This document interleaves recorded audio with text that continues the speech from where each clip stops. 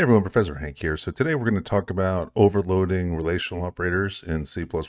And these are the operators that allow you to do comparisons of one object to another. So, doing something like less than, equals to, those kind of guys. So we're going to find that these are probably the easiest operators to overload in C++ for your classes. And they all follow the same pattern that we've been seeing so far. That is, you've got that operator keyword, and then you have the operator, and then you write a function that you add to your class that has the logic in it defined for whatever you need it to be. So you're going to determine, what it means to be less than or equal to for your object for whatever your particular application is. So let's go ahead and take a look by writing a sample class. So I'll go ahead and create a class that we'll call square. And class square will simply have a private double variable, and we'll call that side. And then as part of our public interface, we'll go ahead and create a constructor and pass it a single argument or no argument at all. We'll use default arguments here. So we'll do something like,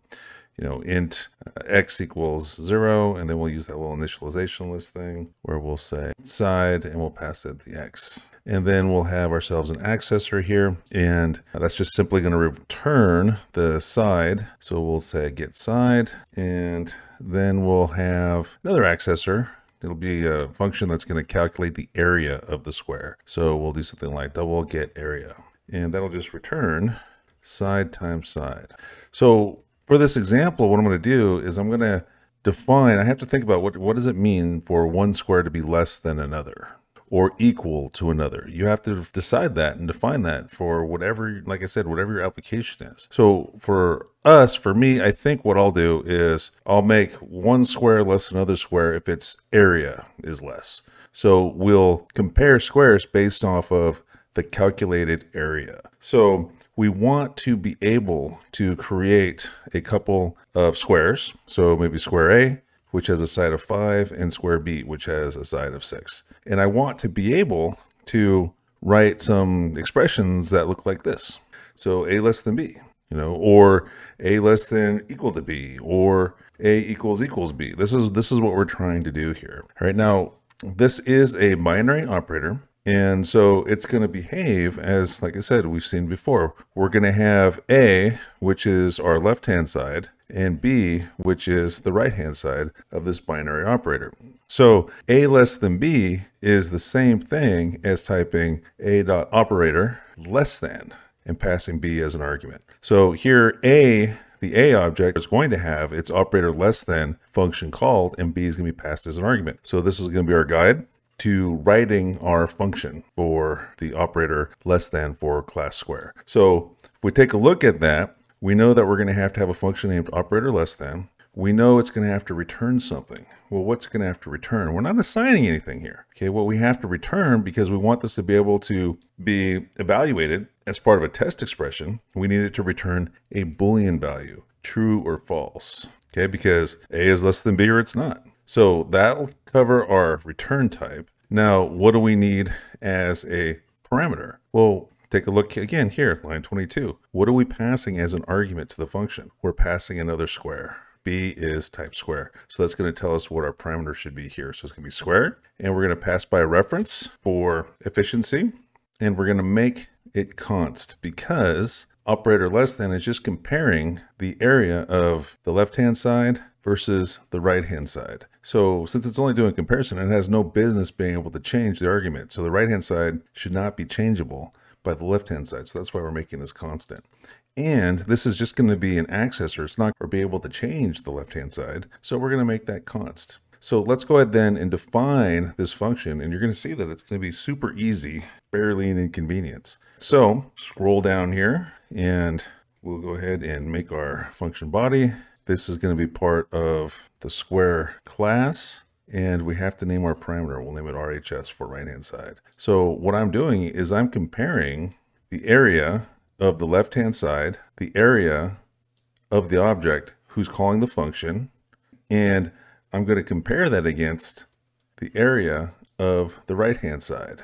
So we'll say right-hand side dot get area. So that's going to give us a true or a false based on the calculated area as calculated by our getArea function, right? But we're not done yet. We have to return something what are we going to return? Well, I just need to return true or false. Well, what does this evaluate right here? What does that evaluate to? True or false? So I'll just return that. And that's all that I need to do. And we're done. So let's go ahead and test this less than then. And we'll just come up here in our main. We'll say if A is less than B, we'll say cout A less than B. And if it's not, then we'll say else cout A is not less than B. And so let's test it. So should this evaluate the true? Yes, it should, because A contains 5. And 5 squared, as reported by the getArea function, is going to be 25. And then the B object has got 6. So 6 squared, as reported by the getArea function, is going to be 36. So this is going to return true. So this is going to return true. And then we're going to see A is less than B. So let's check that out. Okay, A is less than B. And that is the basics of it. And basically you just overload all of the different relational operators as you need them. Now at a bare minimum, probably want to implement at least 2, less than and equals. With the less than and then equals, you can emulate the rest. So let's do equals equals. So equals right there. So all we're going to do, and again, like I said, it's super easy. We're just going to Control C, Control V, and we're going to change the operators. And that's it. So then we'll be able to test by doing something like this. We'll go ahead and assign them both 20, and then we'll say equals equals, right? And then we'll be able to say is equal to B or is not equal to B. Okay, so then let's go ahead and run that. It should say that they are equal because the areas are both the same. And then we can test it to make sure that it works in other scenarios as well. You should always test for multiple cases. Okay, A is not equal to B because 19 squared is not equal to 20 squared. And we can do one more. This is also going to say that's not equal to B because 19 squared is not equal to 18 squared. So yeah, so it works. And so, I made the claim that these are the only 2 operators that you absolutely have to have. I mean, you can emulate all the rest of the operators, right? So greater than or equal to, not equal to, and so forth. And you might be thinking, well, how can you do that? What are you talking about? Well, let me give you an example. Okay, so if A equals B, I didn't overload not equals, but I don't have to because I can just use the not like this. So I could say if not A equals B. So then I can do something like cout, they are not the same. And that's what you're going to see here. That's going to evaluate the true because they're not the same. Because A equals B is going to return false, but then that not is going to flip that false to true. And so then that's going to execute right there. So we're able to do not equals to. If we wanted to see if B was less than A, then all we have to do is flip the order that we're evaluating, right? So we can just say B less than A. Okay, we don't have to create a separate greater than here. We can do this and it's going to work just fine. So let's go ahead and check that out. Is B less than A? And that's going to be true because 18 squared is less than 19 squared. But now you might be looking at that going, well, what do you mean? How are you possibly going to emulate less than or equal to? You didn't overload this. So you see the red squiggle? How are you going to do that? What did we just say? Is it less than or equal to? So I can do something like this. I can say, well, is B less than A or equal to? See how that game is played? So now I can say, oh yeah, see how B is less than or equal to A. And so I can run this and you can see, yeah, it's true. B is less than or equal to A. And it's true because this part right here is true. But if I made them the same, then it's still going to evaluate the true because of that second expression, that second sub-expression. B is equal to A in this case. So at the very minimum, you need these guys and you can do whatever comparison you want, but you can explicitly define all of them if you like to, right? So I could do less than or equal to, for example, and go ahead and completely and utterly explicitly define that. So what am I going to do? I'm going to do the same kind of thing that I did before. Just going to change that operator to less than or equal to. I'm going to change this operator to less than or equal to.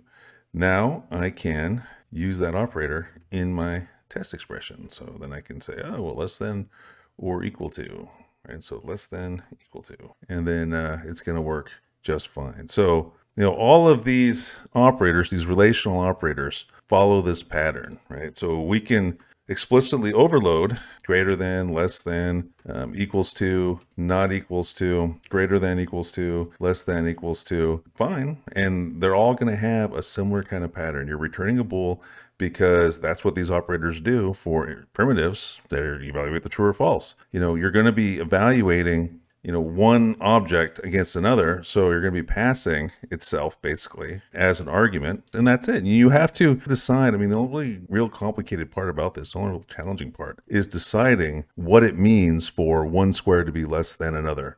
So I could have changed this to maybe define it to where instead of an area, I say, oh, well, I want to compare the sides against each other. That's what I want to do. It's going to depend on the project that you're working on, what the requirements are. Requirements are king. That's where you go and get all of your clues as to how you should code something. You begin with the requirements. So there you go. Now you know how to overload the relational operators in C++.